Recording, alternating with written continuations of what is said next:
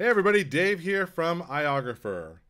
Wanted to take a moment to show you a cool kind of hack that I'm doing lately for making some cool graphics on the fly, animated graphics even, to add to my videos when I'm out and about. And actually even for, just doing it at home and you want to make some cool graphics for social media, etc.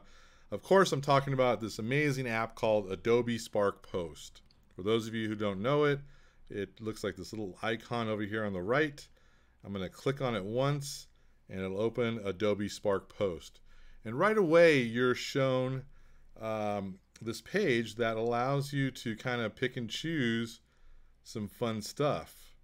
And you can doctor them up and use them for all kinds of things. And we're going to dive into that in a second. But first I want to show you why I came to it in the first place. Other than the fact that I cannot do Photoshop for the life of me, but I can use this and make some cool graphics for social media. So let me get out of this for 1 second. I'm going to go into Adobe Premiere Clip, for example, and this first video here, I'm helping my friend Michelle do some stuff for her social media channels for some upcoming stuff. MichelleDozois.com. She is a top fitness expert, and we're trying to do some super cool stuff together. And so here in Adobe Clip, I might want to add a title. So I'm going to click the plus button down here, click New Title, and of course I'm stuck with something like this. And I'm just going to type in her name. I always spell things wrong. And we're good with that.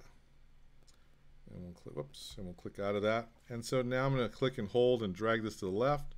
And now I've got Michelle Dozois Fitness. I'm going to click the start button. It goes for a few seconds and then it'll segue into her stuff. So, okay, that's fine. It tells you who it is, etc. And we can get into the video and do all kinds of other things in Adobe Premiere Clip, of course. But not good enough for me. So let me get out of here for a second. And let me just show you iMovie, for example, which has a little bit cooler text things in my opinion. Hint, hint, Adobe, get going. But I'm going to click on the clip down below, and I have some options now in iMovie to click on titles. And here I wrote, to save some time, MichelleDozois.com. I can go and click on some of the other ones, and it'll post them in different ways and areas. What I love about this is that it allows me to have an identifying thing up here. I can click on the lower one and bring it down below there.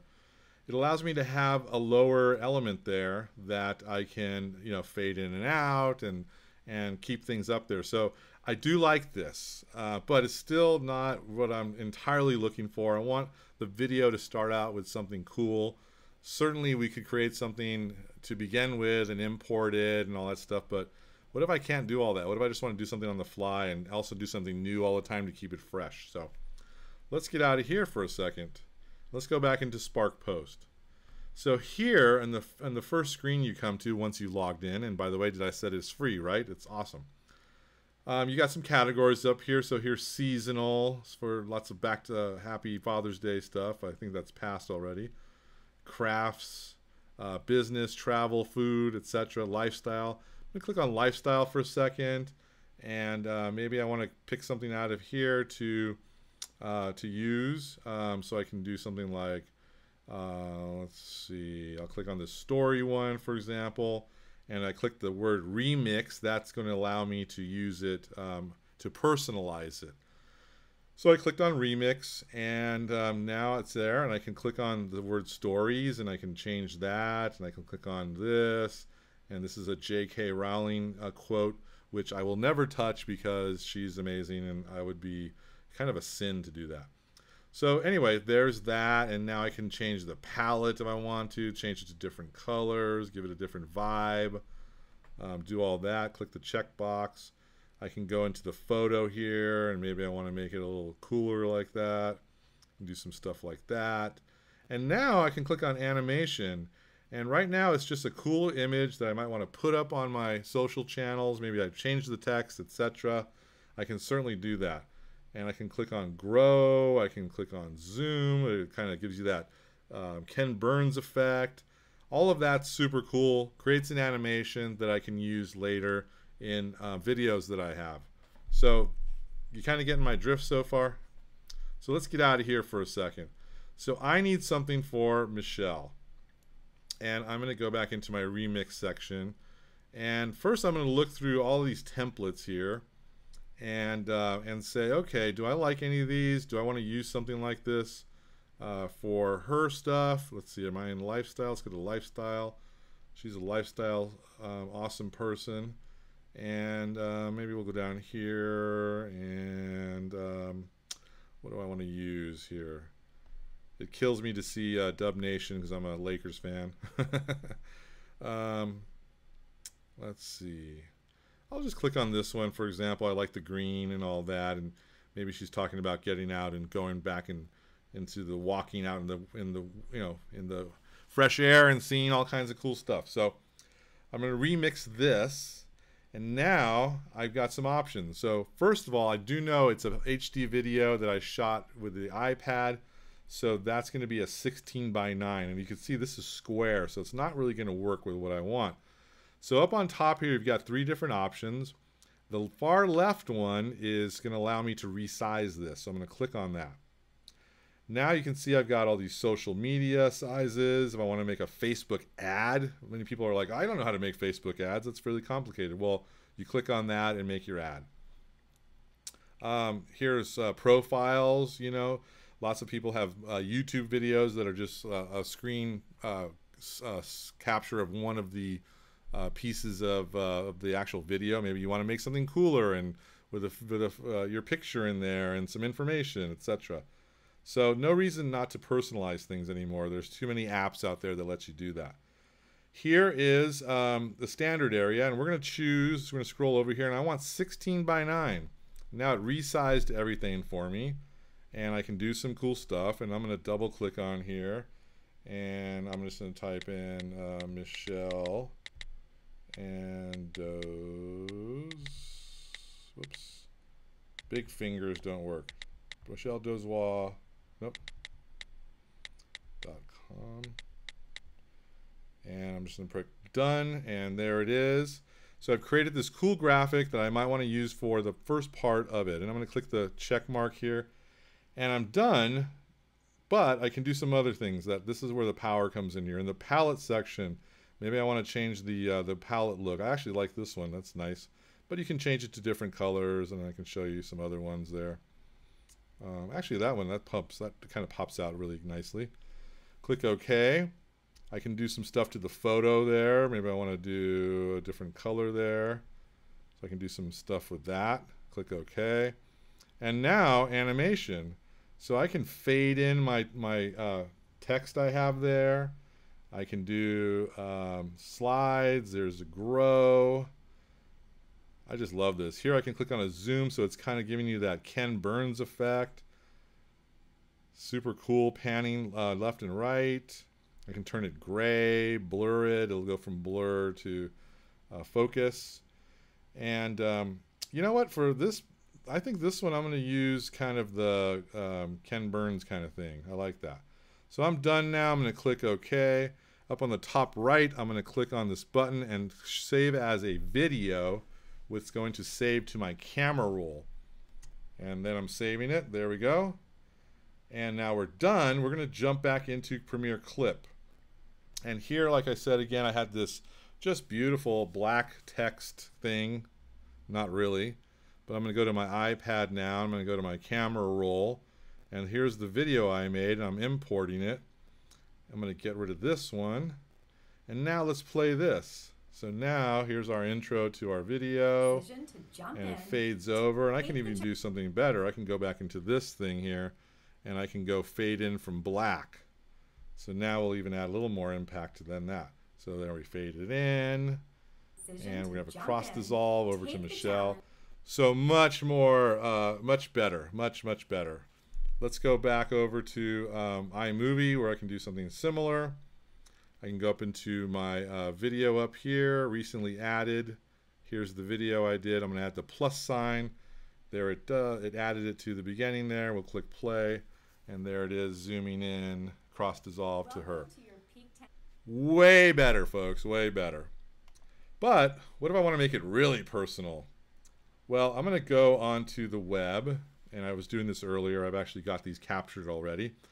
But I want to find, I was doing some stalking on Michelle, and I found some photos I liked. And for example, this one I thought would work really well. So I clicked and pressed on it. And when you press on it, it says Save Image. And I'm saving it to my camera roll now. And so now I'm done. I've got the image I want, and I want to do something super cool with that. And we're going to go back into Spark Post. And now, let's just say I want to doctor this one up. I can go back in here, go to the top right here where we said we had three things. Over the left side was the resize, excuse me, was the resize. And then the middle is picture, change picture, and the right is add text. So I'm going to click the middle one. And I'm going to change the photo. I'm going to go to Photo Library, and I'm going to do recently added, and here they are. I'll click on one of them, and there it is. I've changed it. We still should have the animation. Yep, we do. But I don't know if that's working with this one, so I'm going to probably go to none for this one. And maybe we want some kind of a fade here with that. Maybe the pan. No, pan one zooms in too much. We don't want that. So we're going to just do, we'll do something like that. A nice little slide in. And it adds a little thing. So now it's really personalized. Maybe the color palette. I want to change it. That's too dark for me. There, I'm going to use this one. I love it. Done. Go up to the top here. Includes video once again. We're creating a video.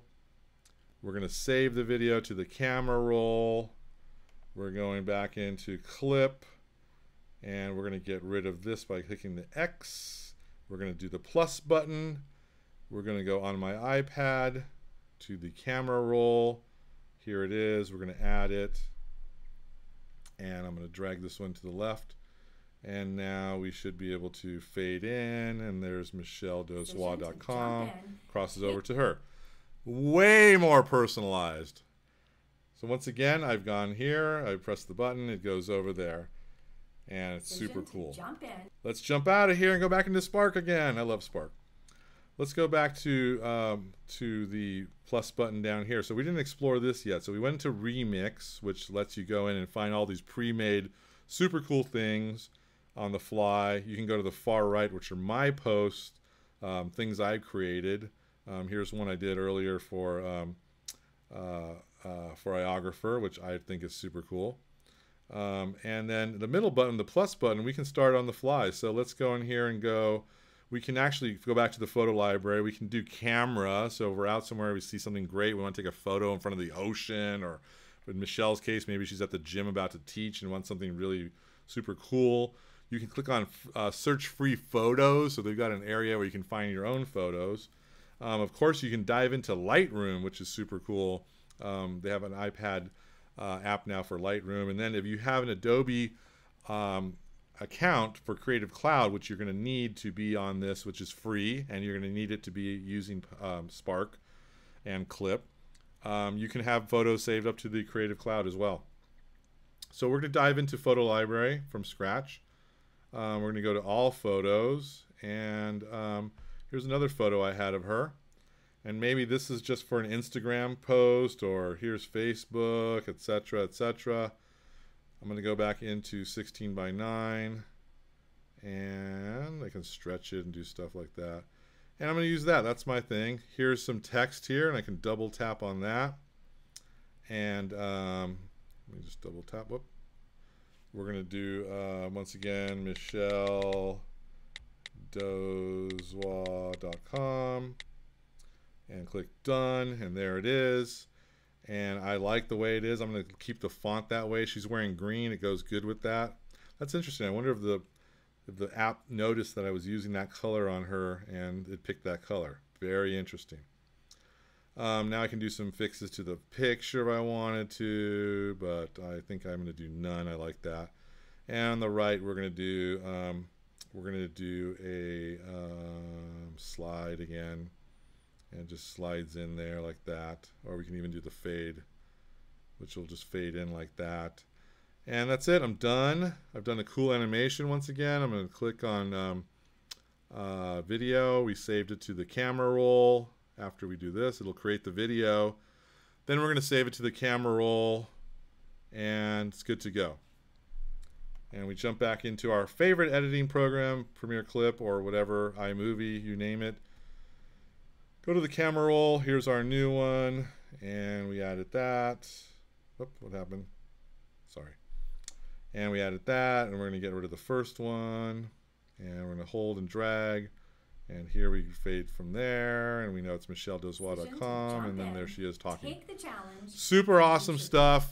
Check out Adobe Spark Post, Adobe Premiere Clip. Great products. Of course, if you're using iMovie, it works with those as well.